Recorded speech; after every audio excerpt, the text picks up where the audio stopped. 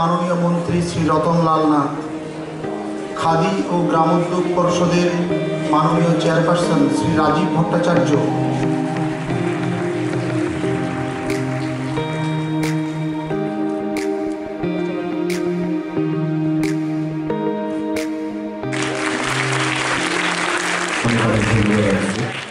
सामने रखा हुए कुइज कम्पिटिशन,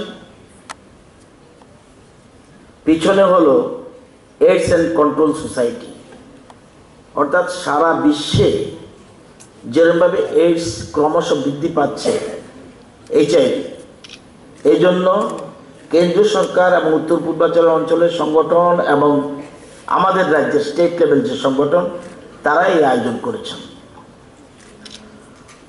এর সম্বন্ধে বলেছেন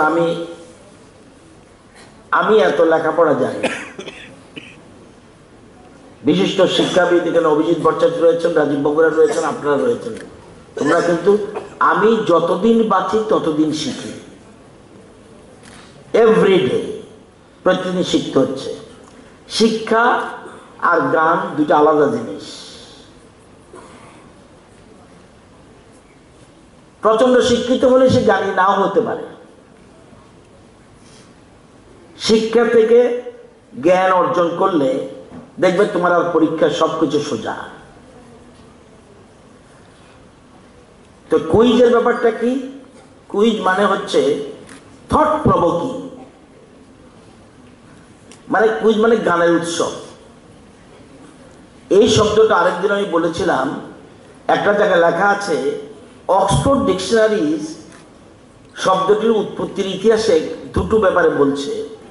1791 स्कटलैंडের ডাবলিনের অধিবাসী রিচার্ড ডালি ও তার বন্ধু একটা বিষয় ধরে বাজি ধরেন।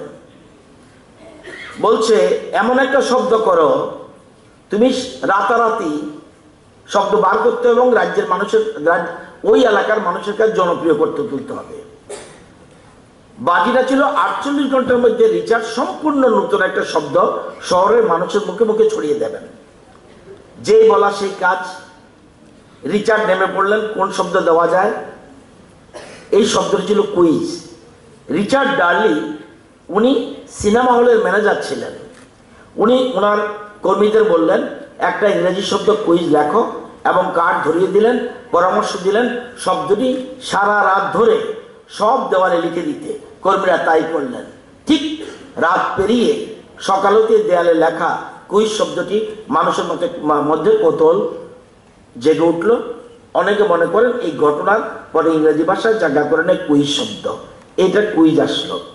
আরেকটা হলো 1782 সালে, উজ্জ্বল 1791, 1782 সালে ইংরেজ লেখক ফ্রান্সিস বার্নির লেখা ডায়েরির একটি পৃষ্ঠায় কুইজ শব্দটির অস্তিত্ব পাওয়া যায়।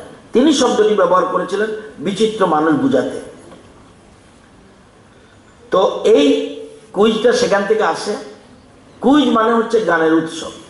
আজকাল শিক্ষা এবং গান শুধুমাত্র একটা বিশেষ দিকে আবদ্ধ নয়, এখন তা বহুমুখী। শুধু আমি ভূগোল পড়বো আর কিচ্ছু রাখবো না, হবে না। আমরা কেবল সিলেবাসে পড়বো তা নয়। অনেকে মনে করতে পারে আজকে তো এখানে একটা প্রোগ্রাম, ছাত্রছাত্রীরা কমে ছিল, পরে আমি বললাম আশেপাশে যে স্কুলগুলি আছে তাদেরকে খবর দিন। গার্জিয়ানরা রাগ করতে পারে, নো, এটা এডুকেশনের একটা অংশ। যে শিক্ষা এখান থেকে গ্রহণ করবে স্কুলের নাও হতে পারে। সুতরাং এখানে আসার জন্য ছাত্রছাত্রীরা এই যে দল বেঁধে এসছে, আই এম হ্যাপি এবং রাজ্যবাসী খুশি হওয়ার কথা, কারণ এখান থেকে অনেক কিছু ওরা নিয়ে যাবে। তো এখানে একটা ছাত্র ধরো ভূগোল জিওগ্রাফি সম্বন্ধে সে খুব ভালো জানে, ভূগোল বিষয়টাকে ভালো লাগে, তার মানে ভূগোলের সম্পর্কে অনেক কিছু জানেছে, অন্য কোনো বিষয়ে তার উৎসাহ নাই। কিন্তু কুইজ এমন একটা প্ল্যাটফর্ম যেখানে তাকে বিভিন্ন বিষয়ে জ্ঞান অর্জন করার সুযোগ করে দেয়, সকলের সামনে প্রকাশ করার সুযোগ পায়। এখন কিন্তু পৃথিবী প্রতিযোগিতাময়। আস্তে আস্তে আস্তে আস্তে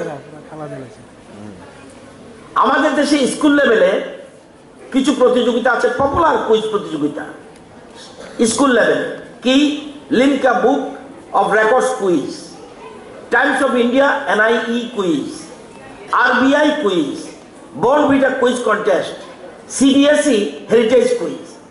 কলেজ লেভেলে আছে tata crucible, টাপনি quiz, Modi Indigo organized by IIT Bombay, and Enigma by bits Palani.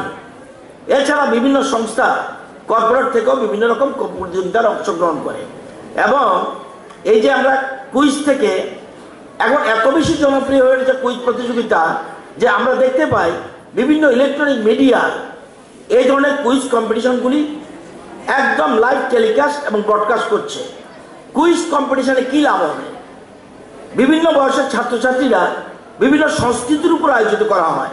Quiz ছাত্রদের সাধারণ গান বৃদ্ধি করে, কুইজ ছাত্রছাত্রীদের ভাবতে শেখায় এবং কুইজ কম্পিটিশন ছাত্রদেরকে বিষয়কে বিভিন্নভাবে ভাবতে শেখায়, to think out of the box.